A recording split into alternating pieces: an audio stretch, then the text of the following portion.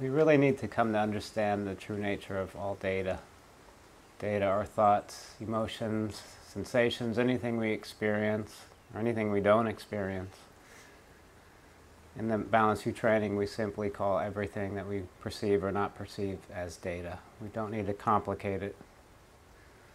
Now, the true essence and meaning of all data is beneficial potency. Now, we have not grown up with this understanding. We haven't grown up with this kind of education to see that all of our data, no matter their label, are the beneficial potency of reality. So to begin to see this in our experience, gradually over time, where this starts to become our lived direct experience, we need a tool, we need a practice, we need a support system to make this our lived reality. In Balanced View, we rely on open intelligence, the essence, the beneficial potency of all data. So what is open intelligence? What is the basis of all data? Open intelligence is that by which we know, that is looking through your eyes. The intelligence of the universe, you could say. This intelligence that is always on, cannot be turned off. Timelessly free in every moment. And it's actually your own power to know. Open intelligence is who you are. It's what's looking through your eyes. So in Balanced View, we say short moments of open intelligence, repeated many times until open intelligence is obvious at all times. Now, there are many ways to rely on open intelligence. The short moments of acknowledging open intelligence is what is most important. In order to acknowledge open intelligence in our direct experience, we could take short moments of just stopping describing everything for short moments, identifying with that power to know that is easeful, alert. Open intelligence is clear like a cloudless sky. We rest as open intelligence, naturally and freely as it is. Now, this is a very profound practice. You know, most of us, we think that in order to do things, it requires a lot of techniques and methods and special practices, especially if it's related to the nature of reality, the nature of our mind. It can't be that simple that we just rest naturally. We rely on open intelligence and it becomes our direct experience. But since it is who we are, then that's why it is so simple. Who we are is who we are. And we have many ideas of who we are before this training. Everyone has a certain belief system, an assumption, some kind of education that they've adopted or elected. So the simplicity here is just rest deeply without describing anything at all. Leave all concepts, all ideas, all belief systems. Just drop them for a moment. When you stop thinking for a moment, that same open intelligence that resides within each of us is all that there is. Open intelligence inseparable from thoughts. The thoughts, they're just appearing in this space of open intelligence. They have no independent nature of their own. If you think about it, you realize that's not even possible. Where are they? Where do they come from? Where do they go? They're just like the breeze and this air are inseparable. They have no independent power of their own. We've been living a life giving them power and meaning, however. The thoughts ranging from positive, neutral, and negative, and really believing in them and allowing the thoughts to dictate our lives. And the same with emotions. Emotions are the data of open intelligence, inseparable.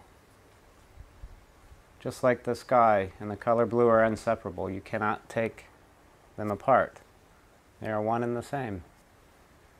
And the same with sensations. So, short moments of acknowledging open intelligence, the emphasis on descriptions, the emphasis on data fades away into the background. Just like the planets and stars in the sky right now, you can't see them. They're outshone by the brilliance of the sunlight. They're still there. You just can't see them. The more we rely and emphasize open intelligence, the more we stop focusing in, honing in on all the little data points, like all the stars, we realize they're just a vast spread of equalness and evenness, and they have no power to dictate our actions. Now, the importance also of letting data be as it is to see what emerges naturally. What is our natural condition as a human?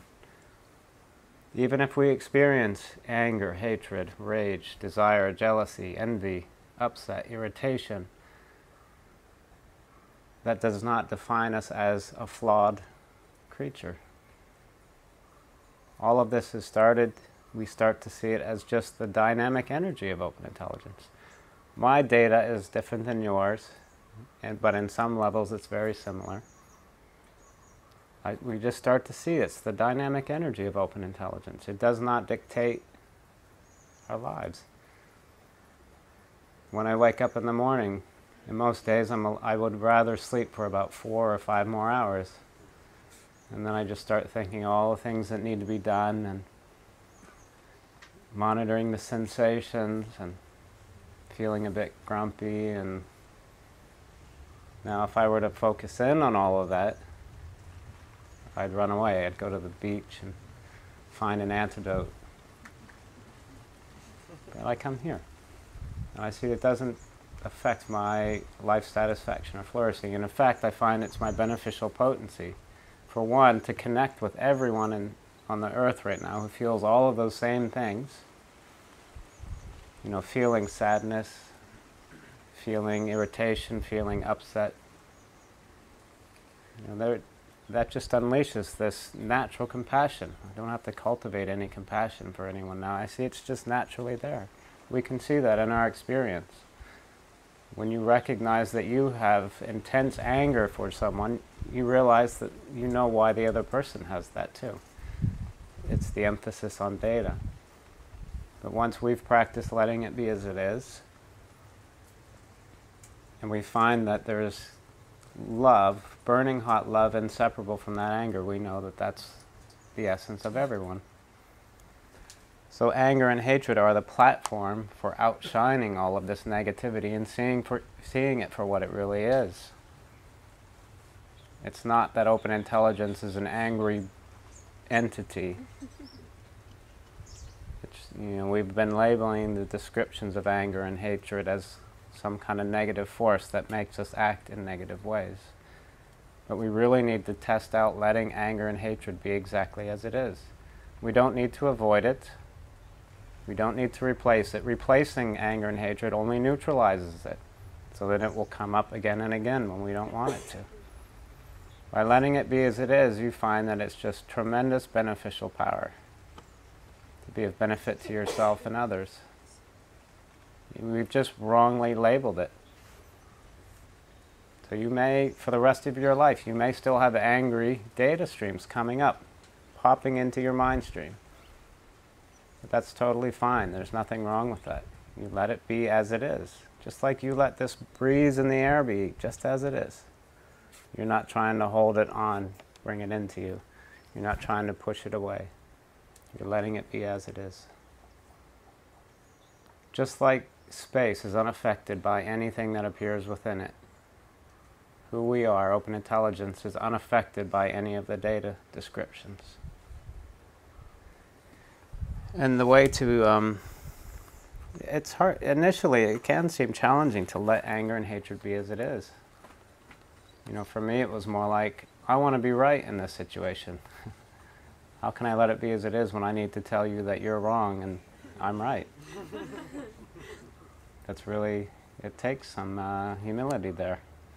So you'll just have to practice it. You can continue to state that you're right and believe in that anger, or you can let it be as it is.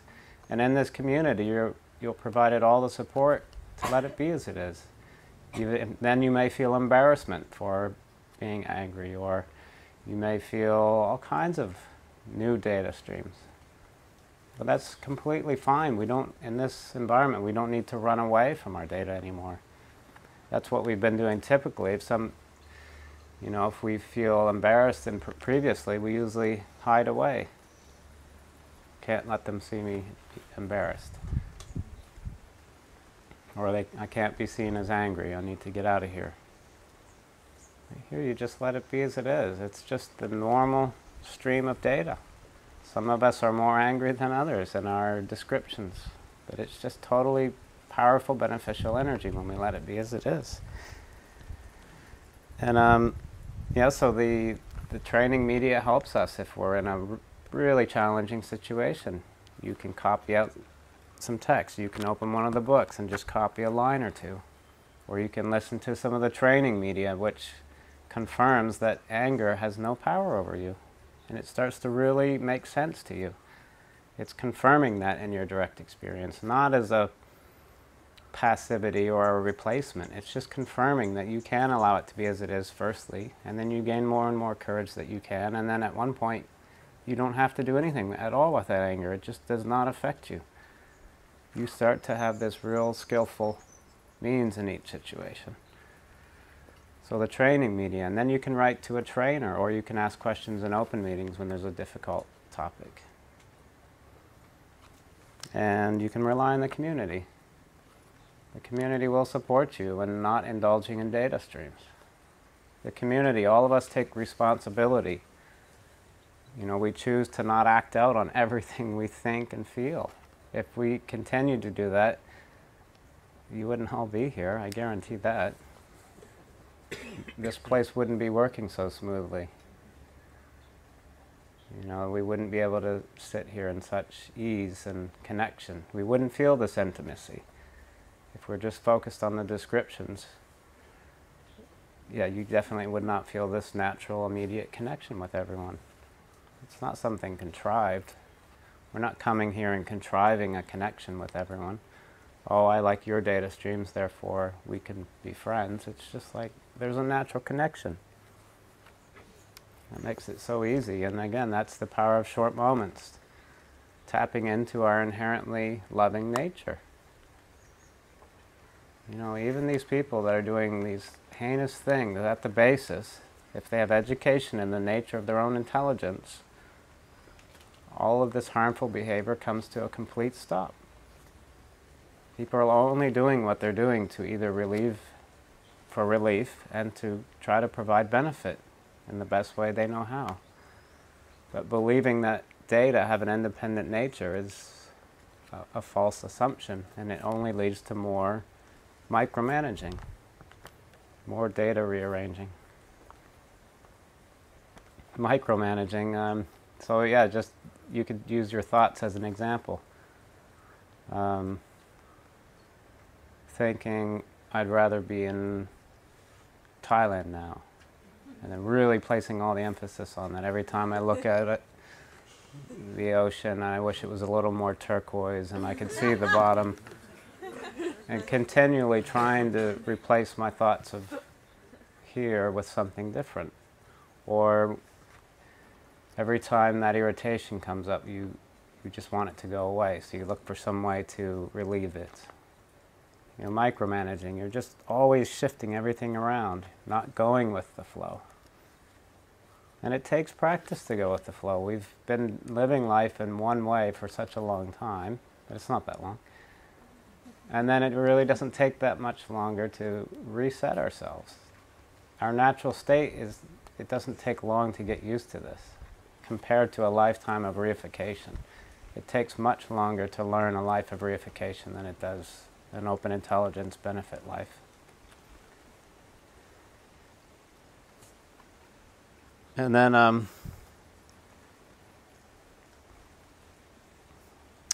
if you're trying to shake off an experience that's happened, like a traumatic experience, trying to shake it off, just letting it be exactly as it is the most powerful practice you can do. Not intellectualizing it, not trying to think about how this is going to work. I can't explain how I feel immensely better in my life. I've just showed up. by letting my anger be as it is, by letting the extreme anxiety or the paranoid thoughts or the feeling worthless, all of this, just letting it be as it is the only way it's outshone for me. Not by screaming it away, shaking it away, breathing it away, running it away. And even if we're doing all those kinds of things, emphasize open intelligence. What is doing the screaming? What is doing the running? What is doing the shaking? It's open intelligence. And then that's just a radically different way of seeing everything, but it's so natural after you start trying it out and coming and hanging out, relying on the Four Mainstays.